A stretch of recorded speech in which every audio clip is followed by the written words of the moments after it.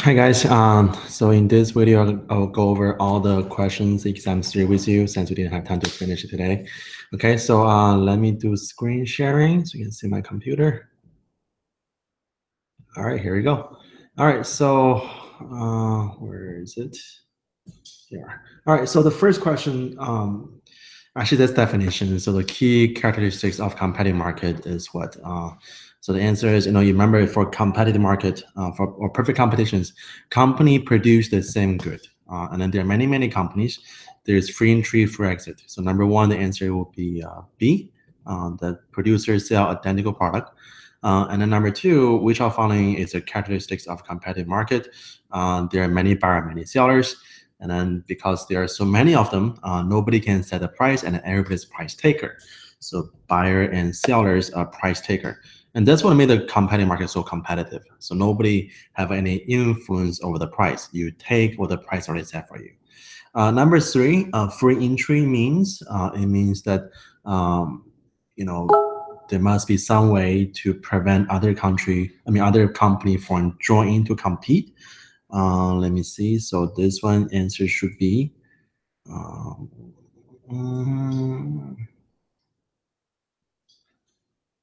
so here, so no legal barrier prevent a firm from enter the industry. Okay, and then next one. Number four, firms can operate in perfectly competitive market. Firms that operate in perfectly competitive market try to do what? And then this goes for all the companies. That your goal is to try to maximize profit. Okay, so answer is C. Answer is B. Let's look at the next one. All right, so we'll have a graph here. So we'll have our average total cost and marginal cost. It says this is a competitive market. Now remember, in competitive market, your demand curve is flat. So anywhere you have a price line, that your demand curve, that's also your marginal revenue curve, and that's also your price line. So the first one says if the market price is $6, what is the firm's short run economic profit? So when you have a market price is $6, let me get my pen out. Let me draw this. So when you have a $6 market price right here, so this is the price. This is also your marginal revenue curve. First point looking for is with the marginal cost equal to marginal revenue. Okay. So once you're at that point, go down, get your quantity. So quantity is 3. And then next from 3, go to your price line. So this demand curve here, which price line, which means our price is at $6, which is also set in the question. And then last one, from this 3 quantity, go back up to your average total cost curve right here. So here, our average total cost is also at 6. So profit is your price minus ATC times Q. So 6 minus 6 times 3, and that will be 0. Okay. So for the for number 5, when the price is $6, your quantity should be 0. Your profit is 0. All right. For number 6, if the price is $10, how much is our total revenue? All right. So price of $10. So let's draw the price line. So this is the price $10. So that's your price. That's your marginal revenue curve. At $10, again, looking for the marginal cost equal to marginal revenue. That will be this part right here. Go down, get your quantity. So quantity is 5. Now, it's asking for how much is our total revenue. So total revenue equal to price times quantity. So price is $10. Quantity we just found out, which is 5 here. So 5 is quantity. So total is $50. That is your total revenue. So answer for this one should be D, as David. And then the next one, firm will earn positive economic profit if the market price is how much. Now, if you look at this graph over here, remember we did the $6. At $6, our profit was 0. So which means anywhere above $6, the company will earn a profit. And then especially if you look at the price of 10, at $10, at 7, that is your ATC. At 10 is your price. So 10 minus 7 times 5, then at $10 we have a profit. So anywhere above $6 we'll have a profit. Okay, so answer for number 7 should be C, above $6. Number 8, a monopoly market is characterized by what? So monopoly means you only have one company. Now, for a monopoly to stay as a monopoly, so nobody else can join the competition, that means there must be some type of barrier to entry. So no other company can join to compete. So monopoly company can stay as a monopoly. Number 9, the market demand curve from monopolist is typically, so for perfect competition, your demand curve is flat. But for monopolist competition, and for oligopoly, your demand curve is downward sloping. Okay, so only for perfect competition, demand curve is flat. Everybody else is downward sloping demand curve. Number 10, in order to sell more of its product, a monopolist must do what?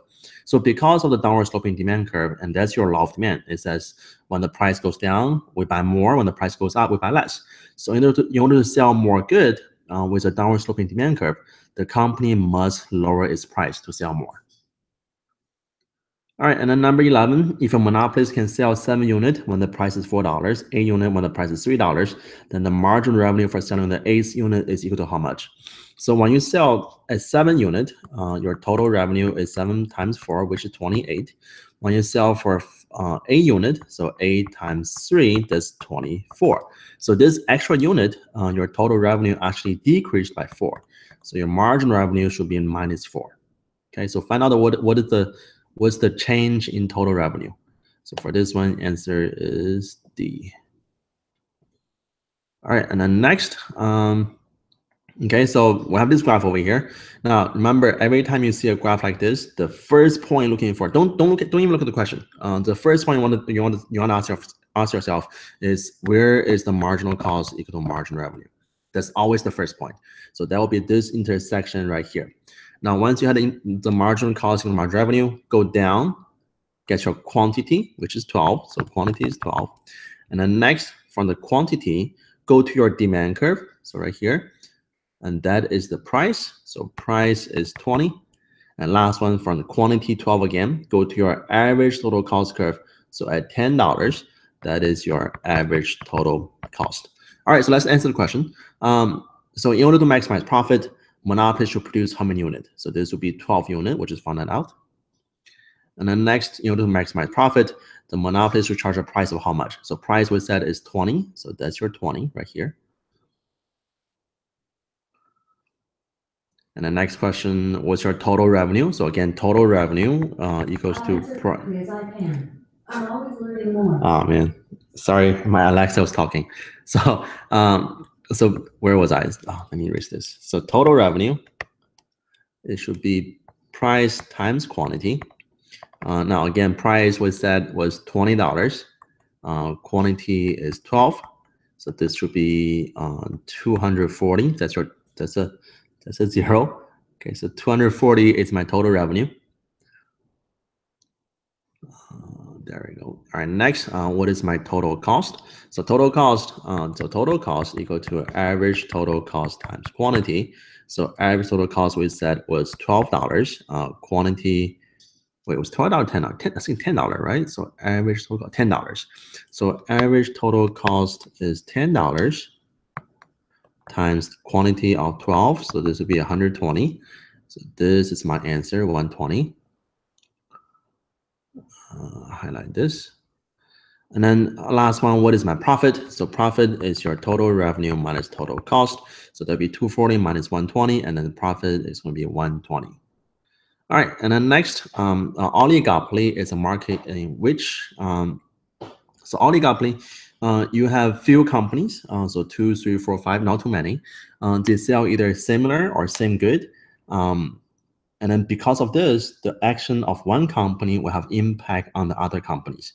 So let's look at which one is best answer. So A says there are only a few sellers. Sounds pretty good. Each offering a product similar or identical to the product offered by the other firm in the market. So this sounds actually very good. I think this is the answer. Okay, so let me highlight this one first. Now, B says firms are price takers. That's false because there's only a few companies here. They have an influence on the price, so they're not a price taker. And then next one, the action of one seller in the market has no impact on a seller. That is totally false. Okay, so oligopolies, the action of one company always have impact on the other companies. And the last one, there are many price-taking firms, each offering a product similar or identical to the product offered by other firms in the market. This is just not true. Okay, so this is either perfect competition or monopolist competition. So to be an oligopoly, you only have few number of companies. All right, now next one, number 18. A monopolistic competitive industry is catalyzed by what? So again, this is definition. So from monopolist competition, you have many companies. They sell not the same, but differentiated good. And then because there are so many companies, you have free entry, free exit. Now the difference between monopolistic competition and a perfect competition, everybody sell the same good. Monopolistic competition, everybody sell differentiated good. Okay, so for number 18, the answer should be B, many firms and a differentiated product and a free entries. All right, and then number 19, a monopolistic competitive firm choose the quantity to produce where, what happens. So again, this doesn't matter which company you are, it's always marginal cost equal to marginal revenue. So the answer for this one should be C. All right, now let's look at the next one. So we have this graph here. Now, before I look at the questions, let's look at what the graph each one is. If you look at closely, see how A, B, and C, you have a downward sloping demand curve, and then you have this little marginal revenue curve below it. But for D here, your demand curve is pretty flat. So only time you have a flat demand curve on this one, you have a perfect competition. So everybody else, A, B, and C, they're a monopolistic competition, but for D, you have a perfect competition. Okay, so let's look at the question. No, okay. Before I look at the question, let's look at something else. Now let's look at graph A over here. Now remember, every time you see a graph like this, the first thing you're looking for is where the marginal cost equal to marginal revenue. So for graph A, for this point here, marginal cost equal to marginal revenue, that's the point I'm looking for. Okay, and then go down. Here's the quantity, and then go back up to your demand curve. So this is the price. And then lastly, from quantity again, go back up to your average total cost curve. This is also your average total cost. So for A, our average total cost is equal to price. So if you remember the profit formula, we have profit equal to P minus ATC. I mean, running out of room here. Let me erase this. Okay, so profit equals to P minus ATC times quantity. So for this one, if your ATC equal to P, that means our profit is 0. Okay, now for B, again, we do the same thing. So first point, marginal cost equal to marginal revenue. Go down, get your quantity, and then go back up to your demand curve, get the price. And lastly, go back up to your ATC, get your average total cost. So this one, our average total cost is more than P, so it means this company is losing money. Okay, and then C over here, again, first point, marginal cost, marginal revenue. Go down, get your quantity, and then go back up to demand curve, get the price, and lastly, go back up to your average total cost curve, get your average total cost. There. So for this one here, our price is more than average total cost. That means this company, C over here, we're making a profit. All right, so let's look at number 20. 20 says, which of following graph depict a short-run equilibrium that will encourage entry of other firms into monopolist competitive industry? Now, for a monopolistic competitive industry, the short-run equilibrium, that you can have everything. So you can have either losing money, break even, or profit. Now, if you're encouraging other company to join, that means this market is making profit. So which of this graph over here is making profit? And we said C, where the P is more than ATC, that company is making profit. So answer for number 20 should be C, should be panel C. Okay. The next one, which one depict a short-run equilibrium that will encourage exit of some firm from monopolistic competitive industry?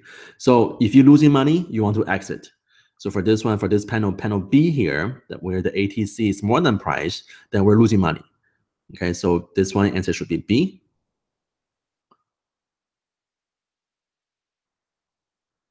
And then 22, which one will not encourage either entry or exit of firms in monopolist competitive industry? Now, if the market is already breaking even, nobody want to join and nobody want to exit. So breaking even is the first panel A here, where the price equal to ATC. That's a zero profit. That's breaking even. So this one answer is A. Next one, which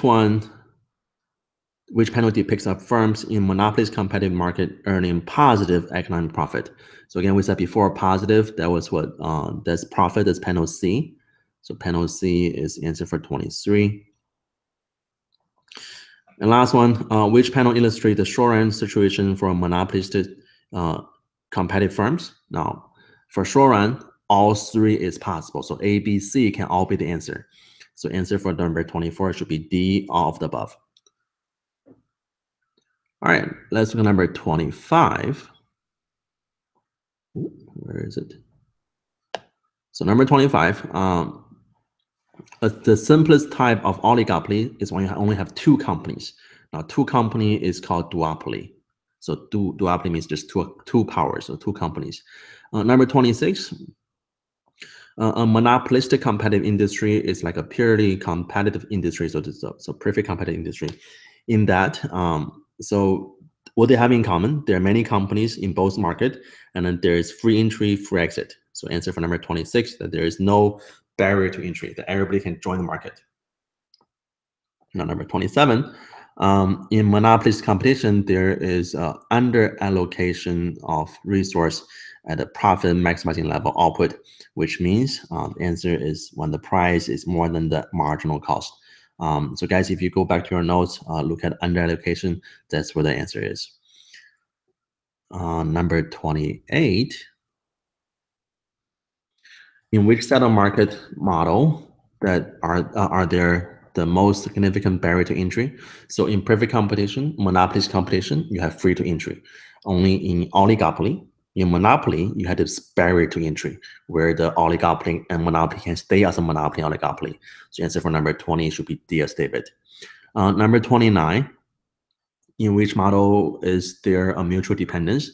So we talked about this prisoner dilemma, where the parties can choose either to confess or not to confess, and then your decision depends on the action of the other party. So that's called interdependence. So that's oligopoly. Okay, so which means you care about the action of the other companies. All right, and then let's look at the next 3 questions or next 4 questions. So we have this market here, and then each company have a choice. We have Pinnacle and Acme. They can either do good or poor quality. So before we look at the questions, let's look at what's going to happen over here. So for each company, if you just look at the graph by itself, it looks like that this is the best outcome. That if both companies go for poor quality, well, fine, pick a time. Oh man, this is so difficult. Can I change this to, well, let me do this to 8 o'clock. Okay, so 8:25, that's when my computer would update. All right, now let me close this. Okay, so where was I? Now, if the graph, just look at the graph, this is the best outcome for everybody. Now, however, let's suppose Pinnacle go for good quality.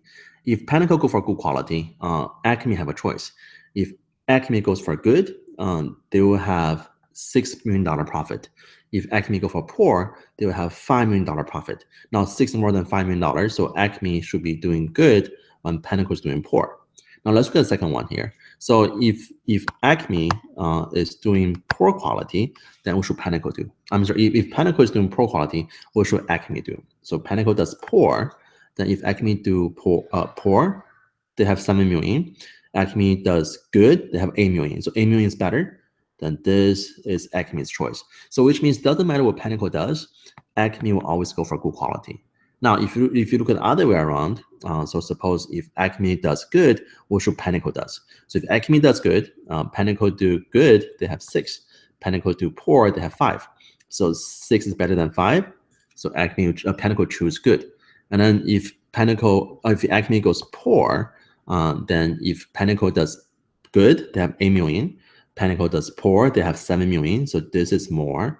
So this good quality is Pinnacle's dominant strategy. So if both parties have dominant strategy, that means if this game is only played once, and then each party is doing what's best for themselves, they will choose dominant strategy, and they will end up over here. So this is called a Nash equilibrium. Now remember, this only happens when the game is played once. But if the game played many, many times, then eventually each party learns the rule of the game, then you end up over here where the best outcome is. But otherwise, if game only played once, then you end up at the worst outcome for everybody. Okay, so so let's look at the question. So number 30, the dominant strategy for Acme is to produce good quality, and then dominant strategy for Pinnacle is also produce good quality. So answer is A for number 30. And then next one. If game only played once, then most likely outcome is what? So if game only played once, then both parties do what's best for themselves and go for the dominant strategy. And then the answer should be D, that firm all produce good qualities. Now number 32, now remember on the test I already gave you the answer for number 32. So number 32 answer is B. Okay, we didn't go over what tic-tac strategy is, tick-for-tat strategy is, so don't worry about it. You won't see this. You won't see this on the final. Number 33, if the more frequently this game is played, then likely outcome is what? So if this game is played many, many times, then each party learns what's best for them together. Then they'll both go for the poor quality. All right, so that's it for this exam 3. Guys, if anybody have any additional questions, feel free to let me know. Okay, and then send me email or send me a message on Google Plus or Hangout. I'd be more than happy to answer your questions. All right, guys. Good luck for tomorrow. It is final. Okay, so I will see you guys tomorrow morning.